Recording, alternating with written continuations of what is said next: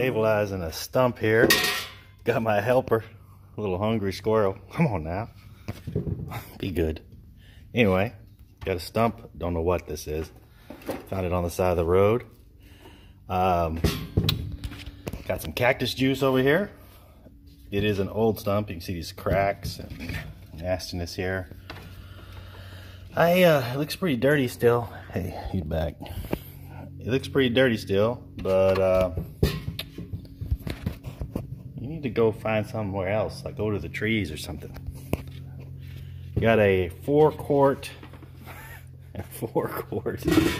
bucket here. Looks like I turned it with that in mind, because it's hard for you to tell. Actually, here's the liner, and put in the liner. So the liner is just, I figured it'd probably be good. Sorry, apologize for this. There you go. Trying to do that with the flash on. Maybe it's a little bit better. You can see it just fits right down in there. I'd like it to be a little deeper, because when you turn on the vacuum, we've got a vacuum chamber over here, the glass top and a squirrel on top, and when you turn the vacuum on, the fluid level is going to kind of go down as the cactus juice soaks into the wood. At least that's what I'm told. This is my first attempt here. This is probably what I'll cast, so after I get through stabilizing, I'm actually going to do resin casting on this stump and fill these voids with a casting resin. We'll see how that goes. And I really need to give this guy a nut. Come here. Let's see if I got something in my pocket that you'll like. Nope. That ain't a nut. I may be out. He may be out of luck. Yep, he's out of luck. Alright. I'm going to go ahead and activate this cactus juice. You put this one part, comes with it, in the whole jug. Ouch, you bit me. It's not a nut. It's not a nut. Let's see what it is. Anyway, to activate it, and then I'm going to get it poured in here. Get it set inside the vacuum chamber. That's just some oil and a little silicone pad. We'll take that out. It came with the vacuum chamber. And we'll start the stabilizing process. All right, got that activator added into the cactus juice and shaken up, and fixing to pour that in. Before I do, I might just make a quick note. Stump was already pretty dry, but I did cook it in the easy bake oven. That's the second step. You gotta cook after you add the cactus juice and you get it all stabilized, get it all soaked into the wood. Then you got to cook it in here at 200 degrees. But I was just saying, I cooked it all last night. Just it's pretty lightweight. I was gonna weigh it first, but I suppose I'm gonna just not. But anyway, it did get just a slight bit lighter. I checked it was like 6% humidity. So, or no, sorry, 12% humidity. Here in Florida, coming from outside, that's probably as good as I'm ever gonna get. Anyway, now I don't know what it is now. I suppose I could check it now. Let's got my little moisture meter there. Oh, that's where you take the batteries out. We'll do another lesson on how to use a moisture meter, or how to open one. And I'll let you do that and I'll watch it. Let's see where we are now. And I can't even get it to read.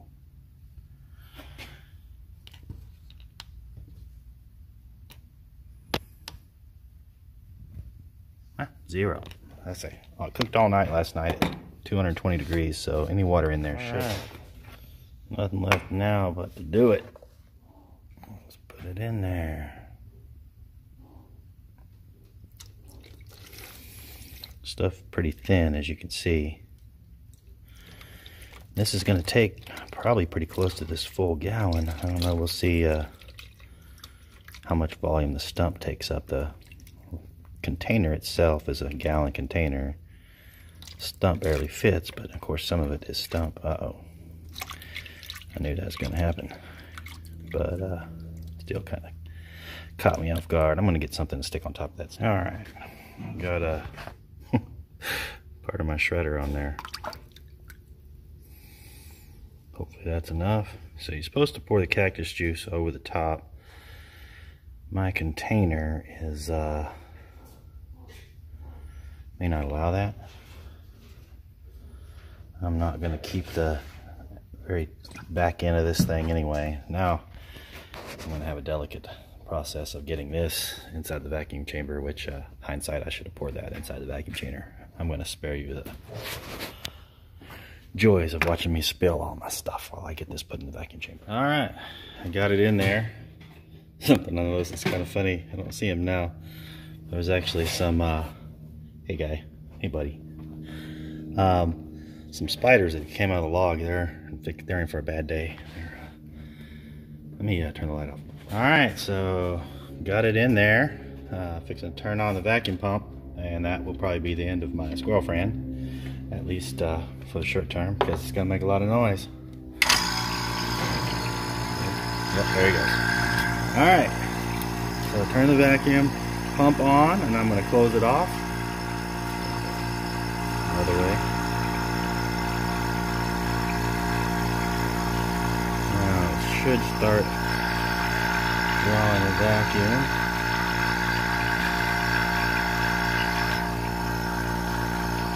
I gotta figure out. Oh yeah, get it going a little bit.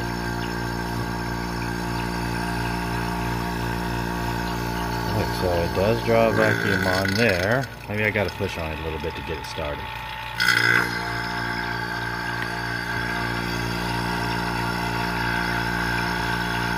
So I did this earlier, of course, it worked just fine.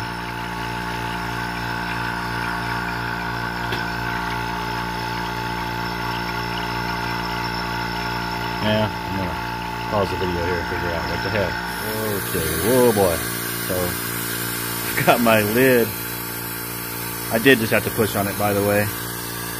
Probably had some sand or something in there. So, kind of got to mitigate how quickly your vacuum forms here, because air's going to start coming out of the stump, and I don't have a very deep container, so I would easily overfill the container, make a bit of a mess, which I probably will end up doing. Go ahead and shut the vacuum off again, make it start getting a little bit more vacuum back out here so we can see the gauge start going up, and then we'll start seeing more bubbles come out. Back off just a little bit, try to find kind of a happy medium. I'll have to do this for a little while. I'm just controlling that with this valve right here on this side. So this is the air, allowing air to come in, actually. Had to think a little bit there. Vacuum pumps over here. That was $50 on Amazon. This little glass top vacuum chamber is, I think it's $150 for the 5-gallon version. I've heard it's important to get glass tops. I heard this Cactus Juice is bad on the acrylic or polycarbonate ones. We'll set this right here for a little bit.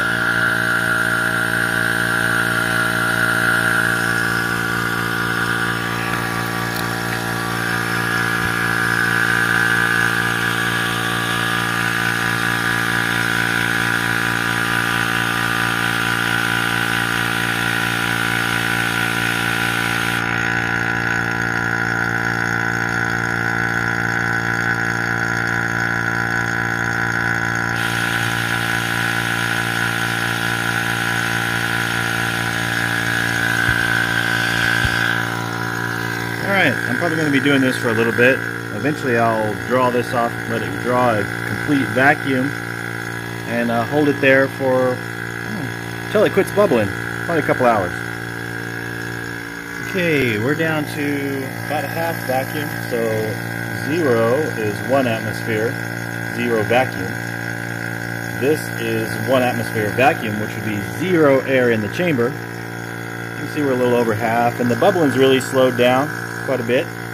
I don't have it completely shut off yet. I've been fine-tuning it actually with this little deal here. I'm going to go ahead and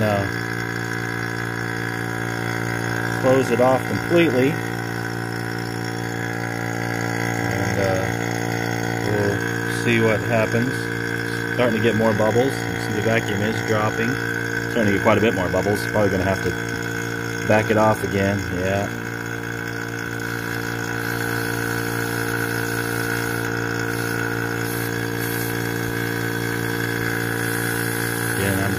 fine-tuning it right there. See, now we're a little closer.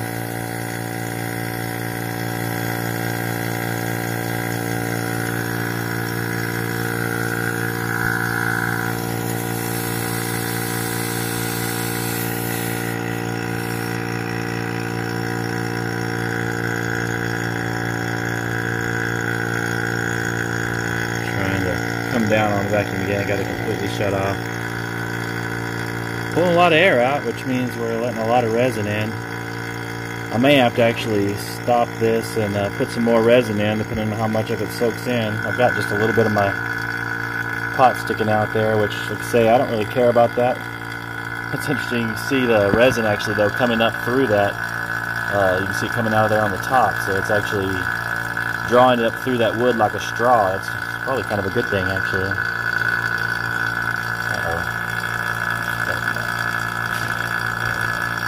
We're actually pretty close to a full vacuum. Even if that's all the vacuum we get, I'll be pretty happy. Still not quite ready for that.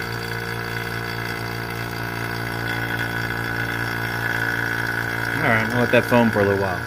Alright, see there now, it's down pretty close to a full vacuum. I did have to push on the top of this lid again to get it to kind of keep going down. I probably got some sawdust on there. It wasn't that way when I did my initial test in the house, but as you can see, I don't keep a very clean shop. The squirrels love it that way.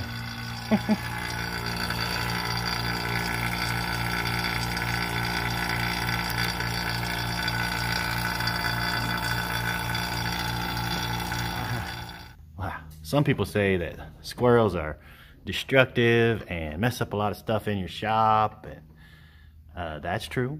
They do. Little turds chew on all kinds of stuff, do all kinds of things like that. But you know, my kids are pretty destructive, but I don't poison them and haul them off and relocate them out into the woods.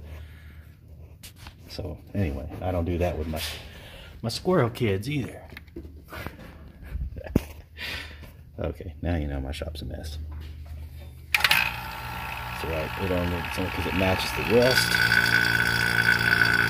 There's my lathe.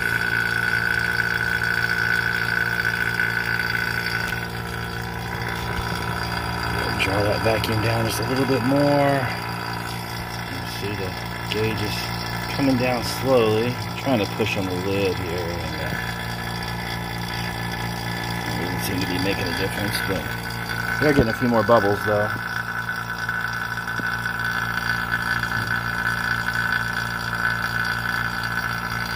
Still almost a full vacuum. I'll probably leave that pump on for a little while since my seal's a little bit leaky. I try to keep this closed all the time, but you know, I've got a lot of sawdust out here, and I guess I probably just got sawdust on there on the seal on the edge. It just sits on there, but the vacuum is trying to pull the lid down. So it's actually a pretty easy seal to maintain, and to get it going, you just push on the lid when you get started. And it holds pretty good. I mean, I can shut this off. You hear the vacuum, the pump come up, shut the pump off. I mean, it holds pretty good. It doesn't just start going up right away.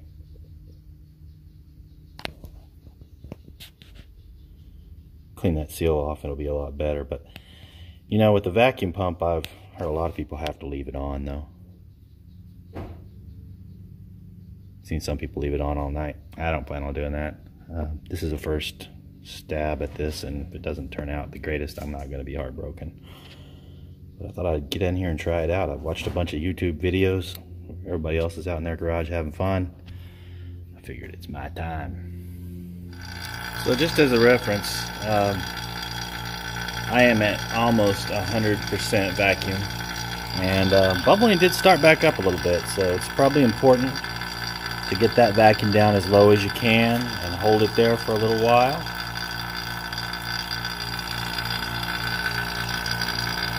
Because like I say, it had quit bubbling altogether, and I was up at probably, I don't know, 26 or 7 here instead of closer to 30, 29. Still pretty close to a pretty solid vacuum, and had quit bubbling. I thought, well, I will try to take it down a little bit further and see what happens, and it's bubbling again, so there's definitely air coming out. Alright, so there is almost no bubbles still coming out of this. There's still a little bit. It's been going for, I don't know, 30 minutes maybe. We're at full vacuum. I'm going to go ahead and shut this off and let it stay at vacuum as long as it will, and come back. I'll try it one more time. What do you want? What do you want? Huh? You want to be fed? This is Scribbles. She likes to hang out in my wood shop. Cricket over there. I don't know, they've been in there, I don't know, maybe 10 minutes or something, and you can see it's lost a little bit of the vacuum. I don't have a perfect seal. But I'm going to go ahead and let it out, because something I planned on doing and just totally forgot. So I've got these pieces of a dead cedar tree that I'm going to put in there. I think these will make some neat, I don't know, something. We'll see. I don't know if you'd call that burl or not. It's basically, it's where once the branch enters the trunk, and it's just got on that edge. So this is the branch cut. You can see the grain there is circular. This would be the trunk where it meets the trunk, but then there's just all kinds of weirdness that happens in there, some wormholes. Anyway, I am going to release my vacuum off, and I suggest doing that kind of slowly. Maybe you're supposed to do it fast. I see a lot of people do it fast. One thing that happens is, you can see right here, this is where the air is coming in. You can see I can mess with that. This is where the air is coming in, and it comes in the pot through that little thing there. It's pointing straight down, and it'll actually blow into your fluid if you just do it from a straight vacuum. We're already low enough now I can open it, but blow stuff everywhere. I'd rather not have stuff everywhere. Anyway, so what I'm going to do is I'm just going to take these things and I'm going to shove them right down in those pockets, and I'm just going to do the whole step, everything again, and stabilize these little guys, which they may not need it, but what the heck, I've got it all out and going. Alright, so I just kind of got them wedged in there. That big piece is just holding some of the smaller ones down. Get a better angle. Oh, here's something that's interesting. The vacuum pump, I don't know if you can see this or not. Anyway, if you were here in real life, you would see there is a oil cloud coming out of this thing. It's going to get on everything. I'll probably put something kind of over that. I don't know what. I'm going to go find something. So there's my wonderful invention. All these oil clouds going up inside the bucket. At least it's not going to get all over everything around here. So these are actually, the whole stump is actually boiling in a lot again. So I heard you're supposed to do this a couple of times. So we'll be doing it anyway. The bigger stuff's just holding little stuff down. It's kind of like a weight. So there's some little pieces of cedar. I'll probably do this whole step again, so the stump will end up getting 3. As you can see, we're up at a full vacuum. Still getting some bubbles coming out of that cedar I put in there. This is interesting. This piece of cedar is sticking out at least 2 inches from the cactus juice, and it's sucking up through the cedar and bubbling out the top. That's not how you're supposed to do it, but it's interesting. Alright, so this is third cycle, and you can see it's actually fizzing up through the wood again, the parts that are sticking out. So getting another good dose of air out of the wood, which pretty much is going to translate to resin in the wood.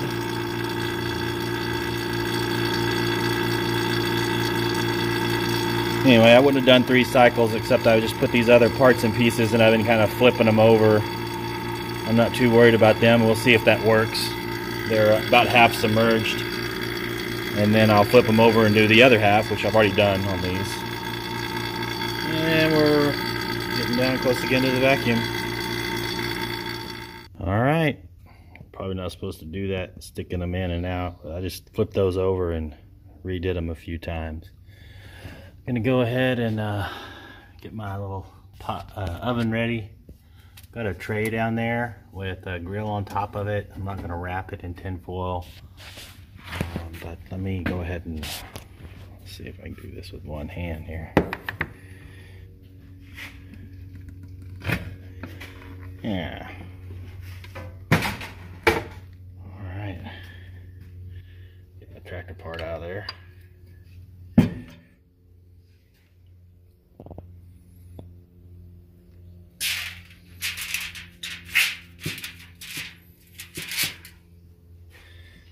What that's going to do where it's already dried. That may be a problem, maybe not. I don't know. These are just kind of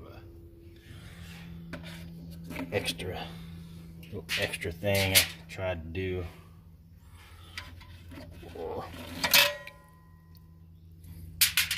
Just threw that in there just because.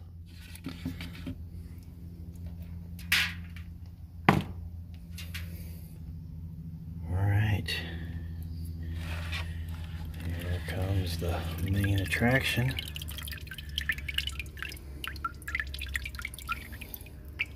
Definitely looks different. My Cactus Juice is kind of red. I'm sure that's from the cedar. Alright, let's go ahead and put this up in there.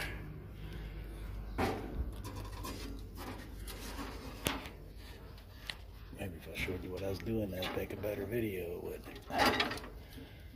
Alright, I'm gonna just throw these guys just in around wherever.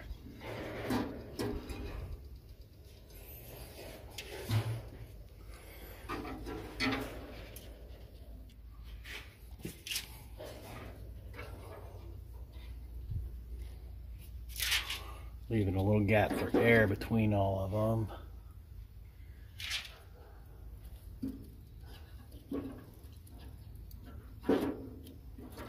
Most of them, anyway. Alright.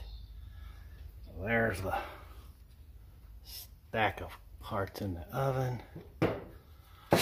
Go ahead and put the temperature gauge. I've read that these things, not read, but I've watched that these things are notoriously not accurate, and I found that to be true. Alright, it's on. I've got it set at 250, which last night, I baked that thing all night last night, and 250 is what was a little over 200.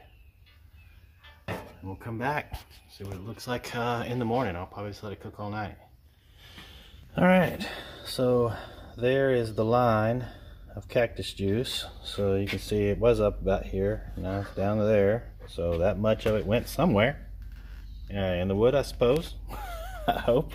I have very little drips over there and a little few drips in this here, but for the most part it's all back in there or in the wood.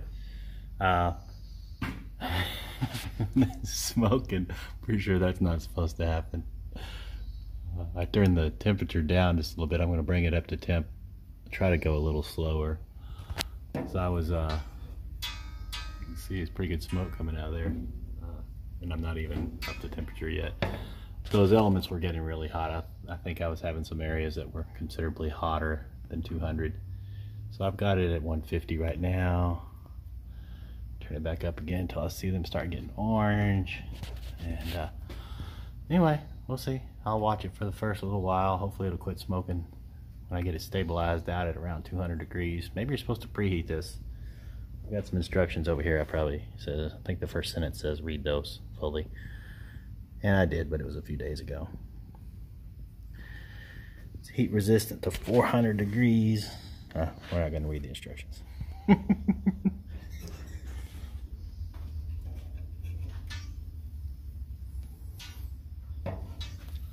Temperature is just barely getting up to 150. It it did quit smoking for a little bit, and then I cranked it up. Anyway, it quit smoking, and then I turned it up, and then it'll quit smoking, and I turn it up. I'm just gonna leave it on 250, and I'll start turning it down once the thermometer says the time is right. All right, so I'm getting some of this stuff out of here. It's definitely heavier. You can tell that that resin right there is set up. So all of the resin was dry. You can see there's a little bit on the bottoms here. And they're noticeably heavier, these guys. I didn't weigh them before, but they weren't really light before. These were actually fairly solid pieces of wood for as full of holes as they look like they are. I'll use those, and I don't know, project coming up pretty quick. Yeah, anyway, there they are. So they're gonna have some pretty neat colors, patterns in them. Now, here, the grand show here. This is why I got the Cactus Juice. Not particularly this exact stump, but this kind of thing. Son of a gun, it's hot. You can see a bit of Cactus Juice down there in the bottom. It's all cured. So some of it definitely came out. And this guy he's definitely heavier. I really should have weighed. It's good and hot still. But you can see a little Cactus Juice there. See a little bit in the cracks, but Cactus Juice is not supposed to fill the cracks. So the air, it's supposed to get down in the pores and stabilize the wood, and it's hard. Even here, this was some kind of just soft nastiness here, and it's good and solid. Let's see. I'll turn it down. I'll probably cast it first. I'm going to cast this one in clear resin and make it into a vase. And I think this orientation, or a bowl or whatever. So I'll probably do that. I probably won't turn it between now and then. But it's good and solid. It would not have been a good stump for this had I not stabilized it. And we'll see what happens. Yeah, this up here was really soft. This was just like mushy, and it's hard. All right, well, there you have it. Cactus Juice stabilization. I'll do another video where I actually finish this off. This is just about doing the Cactus Juice. It took me all in all about 8 hours, but I was really doing a lot of other stuff, and just kind of coming back and checking on things from time to time. Couple of notes. Cleanup was real easy. Water and just paper towels cleaned it right up. And then also, it didn't really have a lot of smell. I was surprised for a resin. I guess I was expecting it's hot. I was expecting something like a surfboard shop, and very little smell. There's a little bit of smell. Even when I had smoke rolling out of my little oven there wasn't a whole lot of smell. But overall, so far, I'm pleased. I mean, we'll see what it looks like in the end. And all in all, it really may not depend on the Cactus Juice. I don't have any idea what kind of wood this is. I have a feeling it may be Brazilian pepper, but which is not the greatest for turning. From what I read, it's probably the worst. Anyway, this is the one I found. It's a stump I found on the side of the road, and we're gonna see what we can make out of it after we pour it full of resin. Next step.